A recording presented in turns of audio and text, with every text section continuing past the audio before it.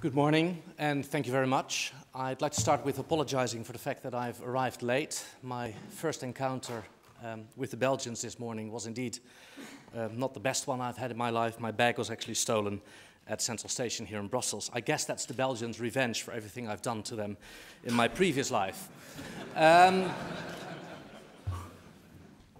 Ladies and gentlemen, in the first months after leaving politics, I actually never expected that I would face a hall full of auditors to talk about the lessons learned from the crisis and topical issues in the accountancy debate, because at the time that I left politics, that did not seem to be much of an issue at all. Still, here I am today to talk to you, and it is with great pleasure that I do so. First of all, however, I'd like to mention a few things. Although I have now been working at KPMG for almost a year, I am not an accountant. I even fear that I may never even become one. So should I say ignorant things today about your profession, as you probably may come to expect from people with a political background, then you will have to be kind and forgive me. In any case, I will do my best to steer clear of your professional field. I'm also not here this morning to bring to you only messages and ideas from KPMG. For that, maybe you should ask somebody else from KPMG. What I would like to do is try to see whether we can build bridges between two worlds that sometimes appear to be facing with their backs to each other. First of all, the world of social opinion, and more specifically politics. And secondly, the world of accountancy, of which I am now a part as a partner of KPMG. And bringing together those two worlds, I see as a very important task within KPMG and within the broader community of audit professionals. And I would also like to do this exercise with you today. Neither one of these worlds has the exclusive wisdom in their hands, but both worlds are actually in it together and cannot succeed without taking into account of each other's realities, images, dilemmas, and expectations. And sometimes it rather looks as if a dialogue of the deaf is taking place between them instead of a real dialogue. So today I hope to be able to act as some kind of interpreter so that we can seek a common language. And perhaps the two worlds will never totally agree, but when mutual questions are not even understood, the answers will by definition never be satisfactory. And that causes friction and frustration, and no one will benefit from it. Ladies and gentlemen, in 1995, the US political scientist Francis Fukuyama, author of the best-selling The End of History, wrote another book, which was called Trust, the Social Virtues and the Creation of Prosperity, in which he argued that trust does not only form one of the core fabrics of society, but it's also essential for a proper functioning economy. We must be able to trust that the food is safe, that the computer does what the manufacturer claims, and that the brakes of our new car do not fail after only a few weeks. We must be able to be confident that paper banknotes, or in our day and age, the electronic balances on our bank account, do represent the value that they claim to represent. We must be able to trust that the agreements reached between companies and the contracts they sign will hold up. In his book, The Great Disruption, 4 years later, Fukuyama asserted that this trust was subject to rapid erosion in many ways, causing major social but also economic problems. When trust makes way for suspicion, the seed has been sown for a type of cooperation that only functions through enforcement, sanctions, laws, and controls. Fukuyama thus finds the sore spot that is still as topical 10 years later. In the West, many people have lost their trust and confidence in traditional institutions, such as government, political parties, churches, trade unions, but they've also lost faith in each other, faith in a type of unwritten consensus concerning fundamental values and standards. The bonum commune, in classical terms, has made for a society where trust is very easily seen as naive. It is not surprising that this crisis of confidence has also spread to institutions and professions in which public trust plays a major part. For example, banks and insurance companies, but also doctors, Judges, notaries, public have lost the natural public trust and confidence in them. Increasingly, issues such as expertise and independence are no longer a given, but must be proven and accounted for every time again. Trust has to be demonstrated and earned. Now, I've taken this roundabout way to demonstrate the crisis of confidence that currently appears to be visited upon the accounting profession has not come out of the blue. There is a social climate in which trust has a fundamentally different meaning. And this means that questions are now also raised about certainties in accountancy that have survived for over a century. And it also means that accountants these days will have to explain, be held accountable, and answer questions pertaining to issues that have not previously been so high on the agenda. All of a sudden, people appear as they did in that famous fairy tale saying that the emperor is not wearing any clothes. And that's a shock. And many accountants revert to a defensive reflex, or believe that their profession is actually too complicated to explain to the broader public. But much to their surprise, accountants realize that this will not make the questions disappear. That being right and getting your way is not one and the same thing. In fact, that other people will start formulating their own questions that turn their trusted world upside down. A good example of such an eroding certainty is the fact that the object of the independent external auditor is also the client and is paying for it. You're not used to it being any different. And I'm convinced that you, as the majority of your colleagues, genuinely believe that you audit the books of the company that will later pay you for the audit in a fully honest, critical, and independent manner. Nevertheless, a problem immediately arises when somebody says, but surely is it not at all possible to perform an independent audit if the audited company also pays the bill? What if the result is not the liking of the client? And you may not agree with these questions or even find them out of order, but if the public lose confidence in the fact that an auditor can be independent, despite the fact that the audited company also pays the bill, you have a problem. Another such a sticky dilemma. The Dutch founder of public accountancy, Theodorus Limperg, described the accountant as the trusted person in public matters. With its audit and report, the auditor provides public assurance that a company or organization presents a true and fair view in its financial statements of reality. And as such, the accountant has a public task that is even enshrined in law. Now, to be able to arrive at that opinion, the accountant also has a trusted role with the organization being audited, which is confirmed by signing the confidentiality clause. And without this duty, not a single company will let him in. But this, of course, undeniably leads to potential tensions on the line. The system has an intrinsic weakness. How does the public know that the accountant indeed raises the alarm when something goes wrong? Is it not realistic to expect that client pressure on the auditor will be at its most intense when the company faces problems and wants to hide them? I have no doubt whatsoever that the vast majority of accountants will remain astute. However, I do understand this type of public debate. Still, in contributions to that debate by accountants, I often encounter very defensive reactions which deny upfront that there may be any problem, let alone that a solution is required. And then the dialogue falls silent. It is not enough for accountants to expect public trust. They will have to offer greater assurance that they are indeed performing their public duty properly. And this process starts by taking public doubts and questions seriously and to seek together for satisfactory answers. Ladies and gentlemen, skepticism has arisen after the credit crunch about the public trust role of the public auditor. To keep it simple, banks and other financial institutions appear to be in excellent financial health.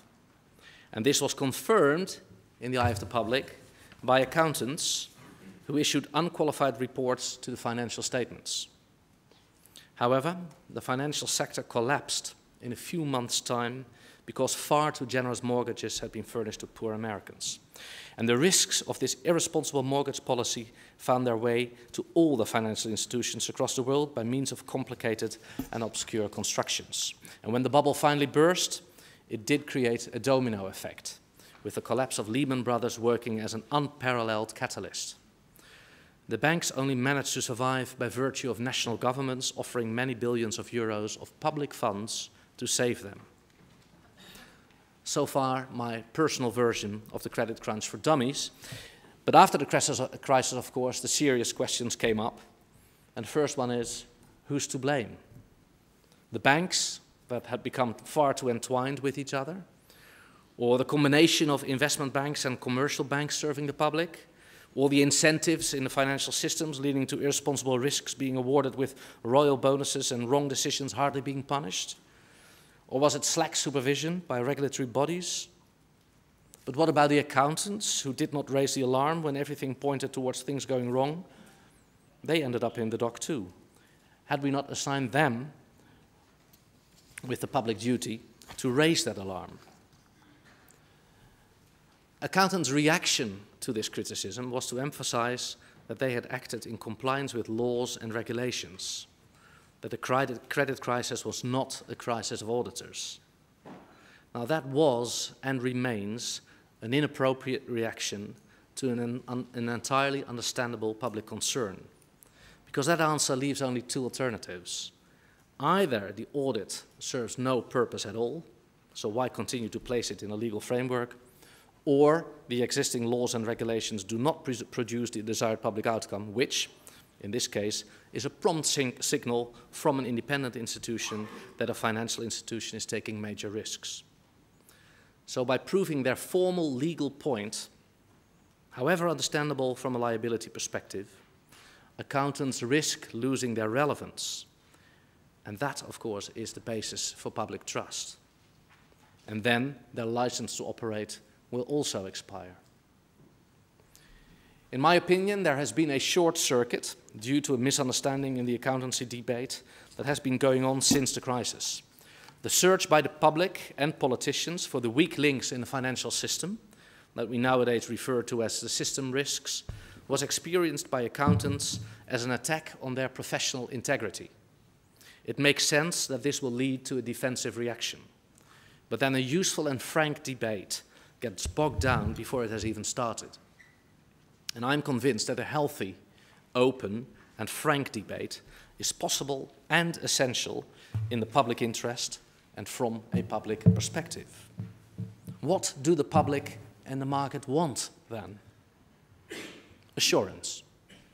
Assurance that the financial information provided by a company is solid, also because an external accountant has had a critical look. And this assurance can be given by an accountant. However, an audit opinion is not an insurance policy against risk that may arise in the future, and they should be crystal clear about it. It's up to a business to provide all the information that is relevant to shareholders and stakeholders, such as staff, financial institutions, the government, and only then does the accountant enter the scene. So first, the public and the market, in other words, all of us, have to decide what information we exactly need and what degree of assurance that requires. For example, in the field of risk management, the quality of the managers or the sustainability performance. And this implies, but certainly in this order of events, the request to the accountant to check and verify this information. Now, this will not always be possible in the manner that we're used to form the financial statements. If you can't measure it, you can't manage it, according to the well-known top US entrepreneur Jack Welch. And the same applies to accountants. If you can't measure it, it's very hard to audit it. Without a legal framework and a proper framework of standards, the auditor cannot perform the work. So such a framework is necessary for increasing the relevance of the auditor's report. For example, by assessing the quality of an internal control framework and performing a sensitivity analysis. It should always be borne in mind whom the auditor reports his findings to. Some companies seem to expect accountants to prepare some sort of alternative financial statements, preferably including information that the company itself does not want to release. This is in contrast to the basic principle that the organization itself is primarily responsible for financial reporting. The publication of the management letter, which the accountant submits to the audit committee and the business, is a deceptive solution. Partly because of the confidentiality clause, the management letter will be reduced to a letter with little substance. But this does not alter the fact that accountants should be given more space to offer their professional judgment on issues going beyond the financial ratios from the past, and to make their auditor's report more than an empty standard report confirming the financial statements are compliant. Now, I'm well aware of the reticence among many accountants to be given greater scope than they have at the moment. Many shareholders' interest in the accountant usually increases exponentially when something has gone wrong and the accountant emerges as the potential party to be held liable.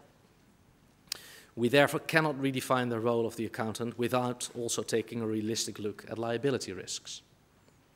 Now, here too, the auditor's report cannot serve as an insurance policy. The assurance offered by an accountant cannot imply that the accountant assumes liability for what is by definition an uncertain future. Public confidence that accountants do their job properly does not go hand in hand with the assurance they provide with respect to financial and other reporting. That trust is inseparable from the perception of the quality of accountants' work. Accountants often explain quality too one-dimensionally in terms of technical quality. The public, on the other hand, usually understands quality as professional attitude, that the accountant is professional, critical, independent, is not influenced by a hidden commercial agenda, and will remain judicious should a company apply pressure. Accountants will have to find a better balance in their external communications between professional quality and what I will conveniently call public and social quality. When this is not managed properly, the public and market will be less and less ready to simply accept trust in the quality of accountants and will want it still further enforced. And that leads to the threat of making organized distrust a legal issue. And this will not serve anyone or make anyone happier. Above all, it will not bring back trust. If a parent only has a huge stick as an educational tool, the child will never develop the confidence to make personal choices and take personal responsibility. Now, besides investments in professional and technical quality, I could also see steps being taken in other areas to further guarantee quality, independence, and the correct professional attitude. This was achieved in the Netherlands by, among other things, broadening the dialogue between the prudential regulator and the accountants of the financial institutions and making it a real two-way dialogue. In addition, proposals are on the table now to give supervisory directors a much more emphatic role in directing the accountant, which is also a good development. In the context of the checks and balances that characterize modern corporate governance, the external accountant must primarily serve the supervisory role of the supervisory directors, in particular the audit committee.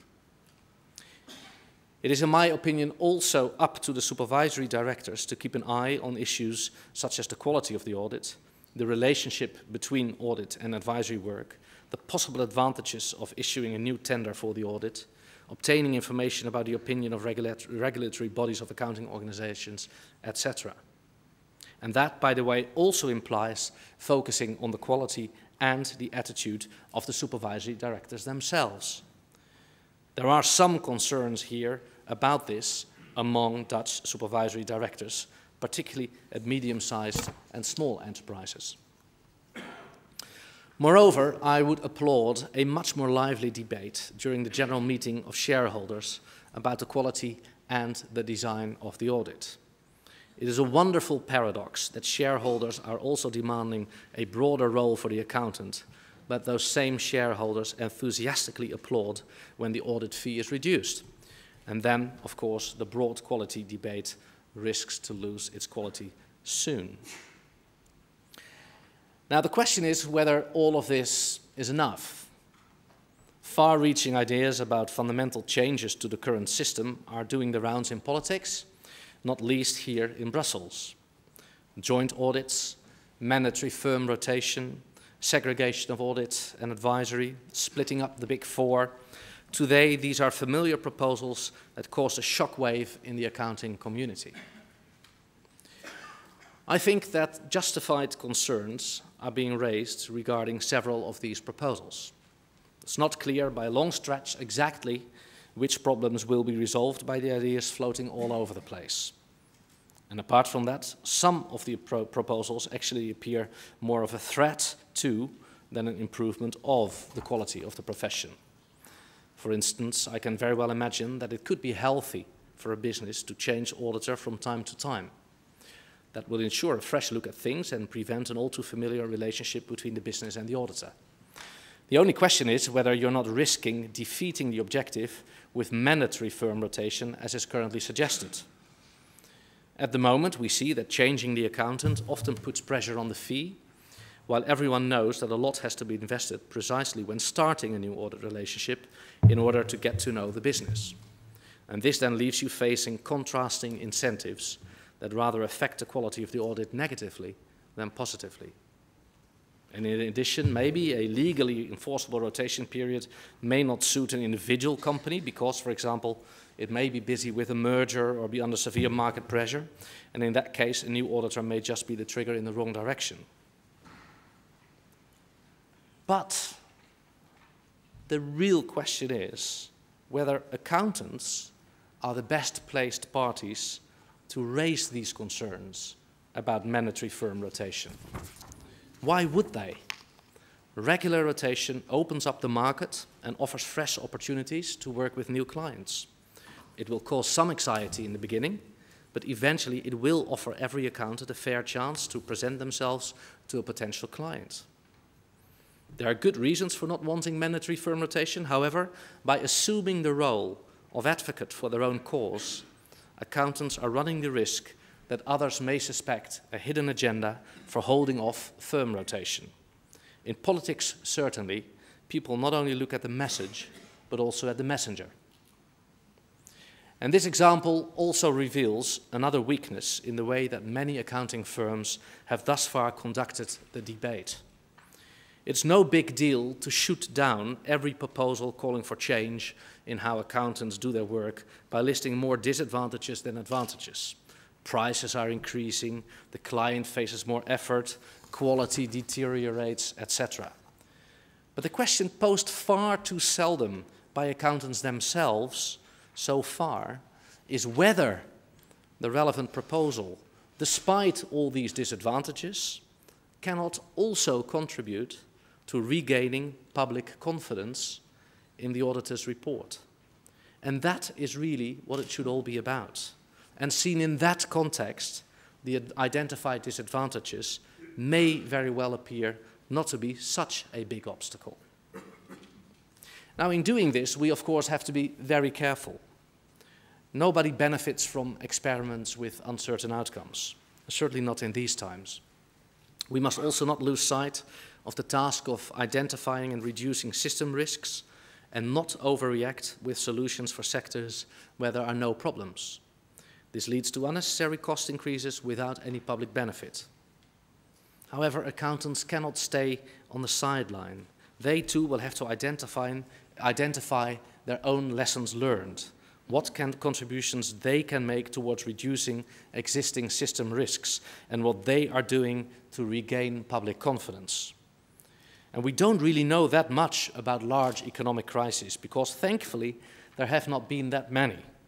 What we do know, however, is that the next crisis is always bigger than the last. And that is why it's not feasible for accountants not to play their part in preventing a next crisis, simply because they believe that the crisis was not their crisis.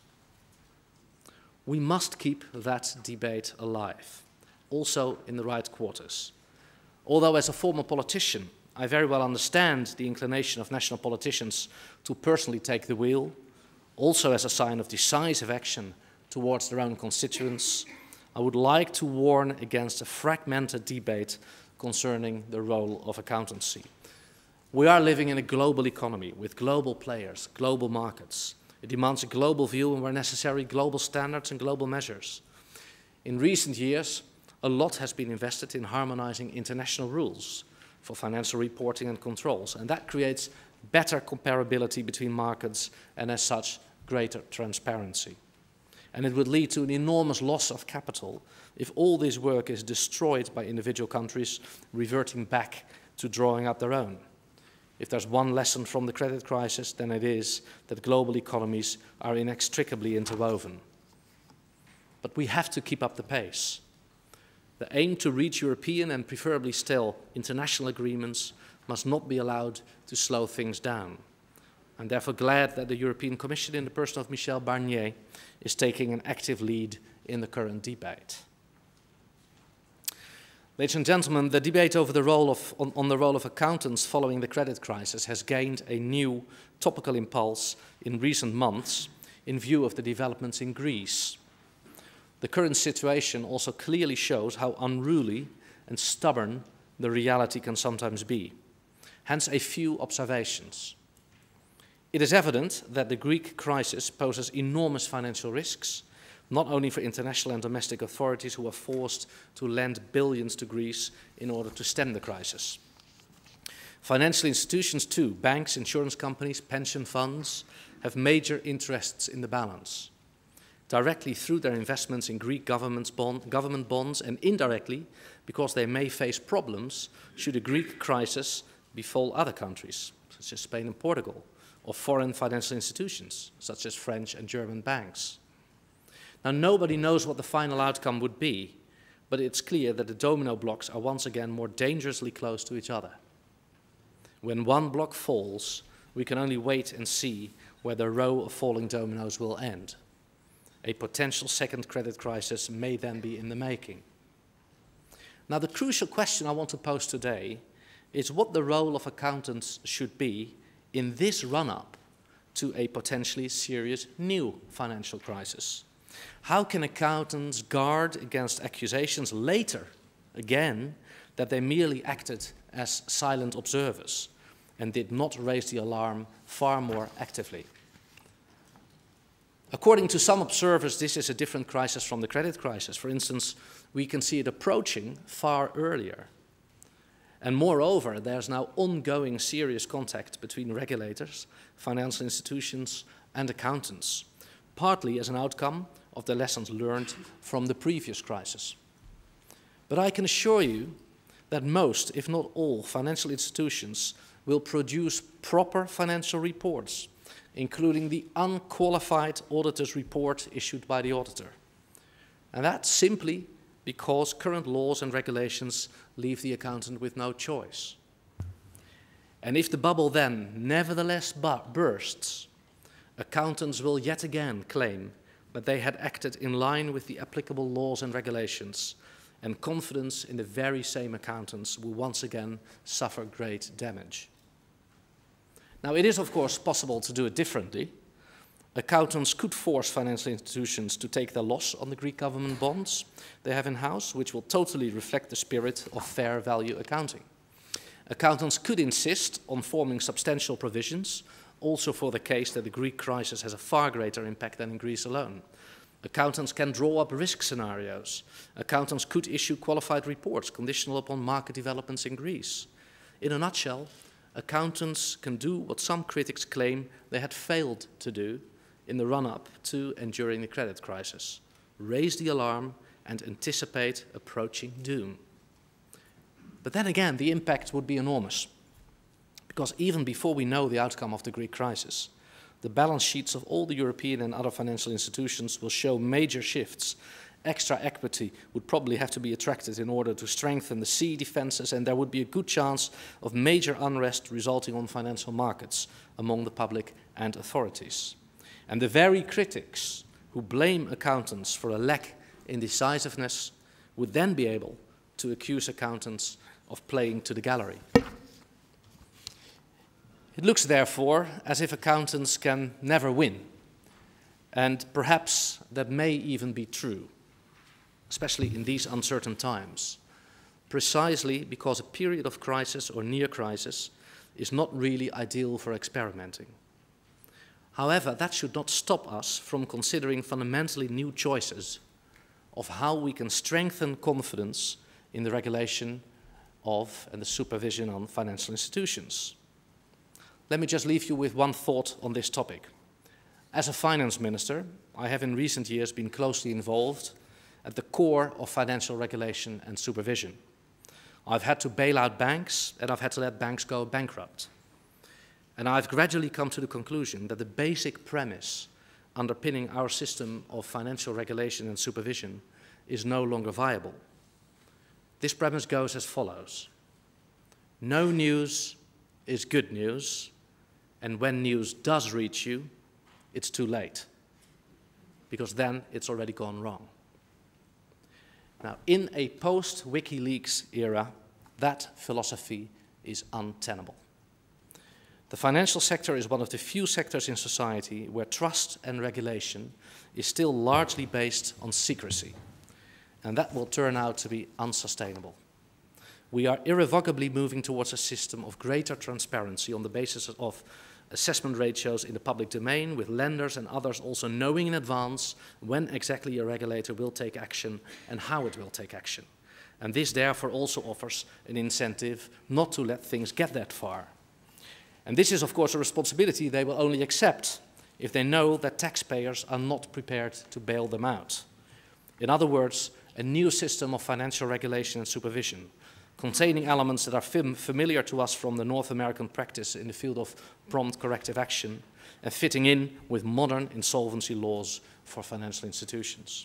That is the real fundamental change that will have to contribute to confidence and trust in financial institutions and in every entity seen as regulating these institutions. Ladies and gentlemen, truth is in the eye of the beholder. Public trust in the role and the functioning of accountants is vital, also when inaccurate presentations and unrealistic expectations affect this trust. Therefore, I would like to plead, be good and tell it. Invest in quality and innovation. Allow young people the space to develop into solid professionals. Spread the message that the goal to deliver the best possible professional quality is not an obstacle to commercial success, but precisely an absolute condition. And especially, get involved in that public debate. Spread the word. Transparency is an essential asset of our modern-day culture. Accountants are in a unique position to assist other organizations in achieving transparency by providing access to relevant and reliable information. Accountants will personally also have to show what they do, how they do it, and what dilemmas they encounter, and how they contribute towards our shared goal: transparent, efficient, and reliable markets. Within KPMG, but also outside KPMG, I'd like to assist on that mission, because I believe in the work and the talent and the drive of colleagues that I work with every day, and because I believe that accountants fulfill a vital role in the economic system. And of course, because I believe that accountants can contribute towards giving trust a new lease of life in our society, and again making it a concept that binds us together. Regaining the public trust will build bridges to a brighter future. Thank you very much.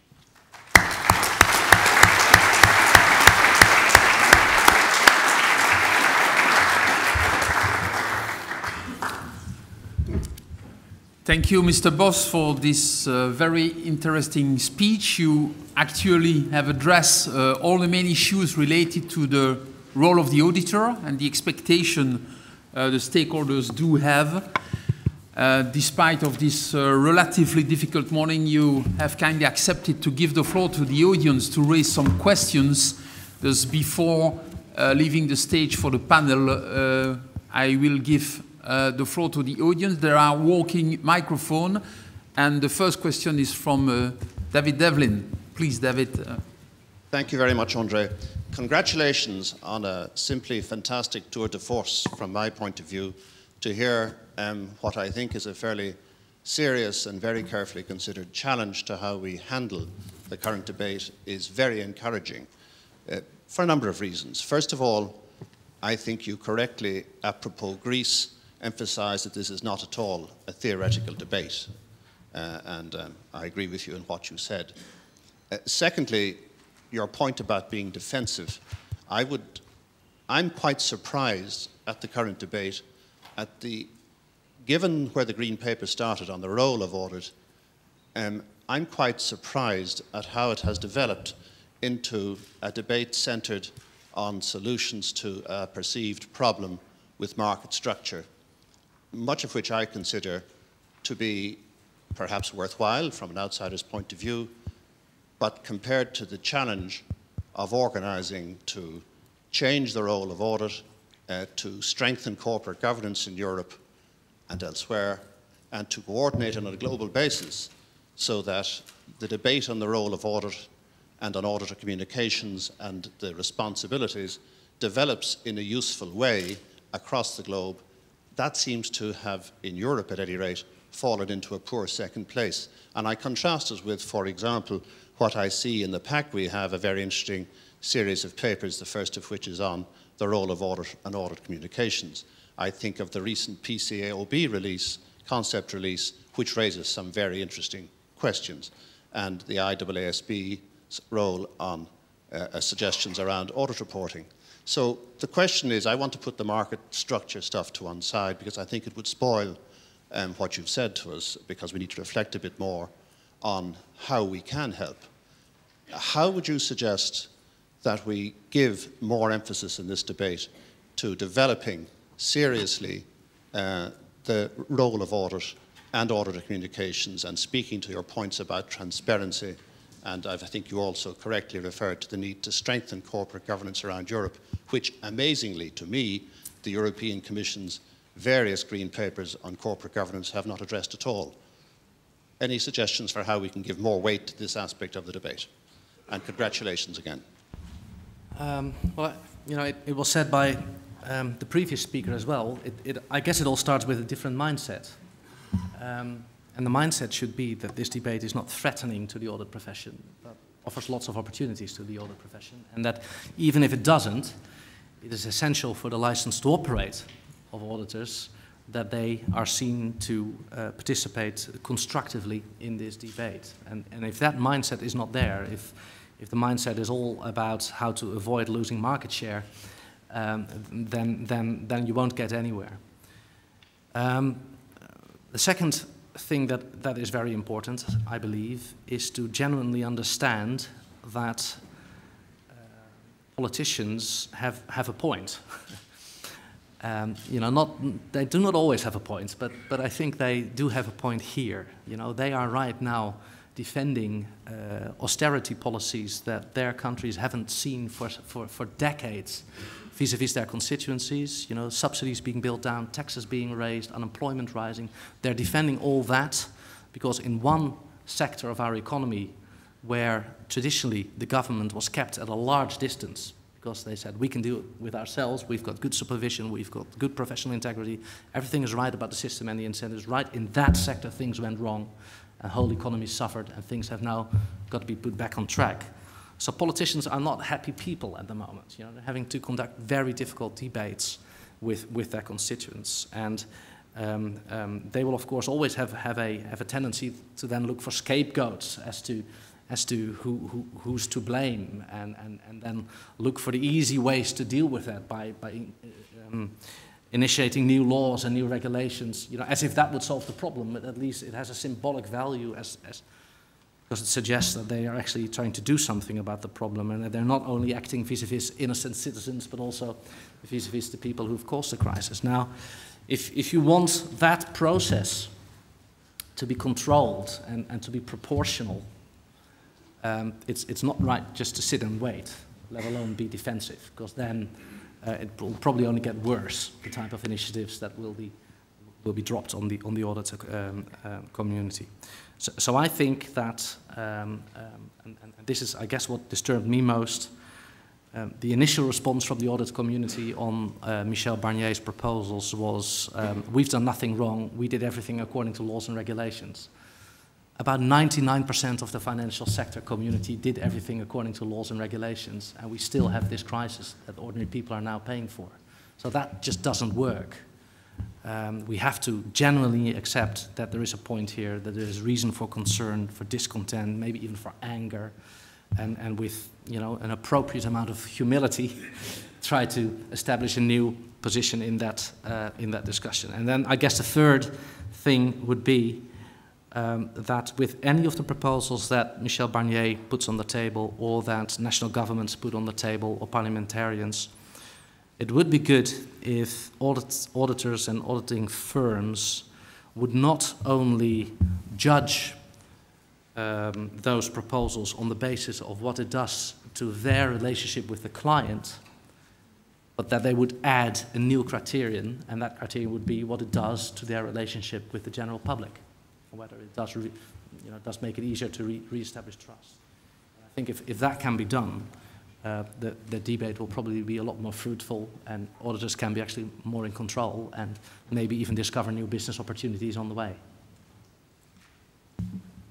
Okay. Another question, the last one for the benefit of time. Robert?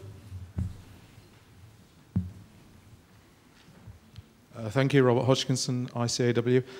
You talked about the linkage between the accountancy profession and politicians, and you talked about the perhaps impending crisis for private sector auditing of the Greek debt crisis. You didn't actually explicitly refer perhaps to the origins of that crisis and the perhaps rather direct relations there might be between the accounting profession and governments and politicians to say you need to be more transparent and do better public sector financial reporting, and that would have helped address the root causes of the crisis. Anything on that other issue, because we've focused very much on, following Stephen, on private equity markets rather than public debt markets. Is there a huge opportunity there to really challenge the politicians and governments and make them better and really show the public that we're on their side?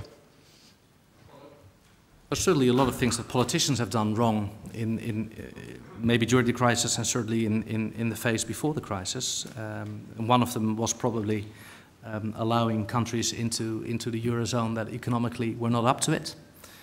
A second is probably relaxing some of the key criteria in the Eurozone for some of the larger membership countries that then had a spin-off towards other countries with much less healthy state of finance thereafter.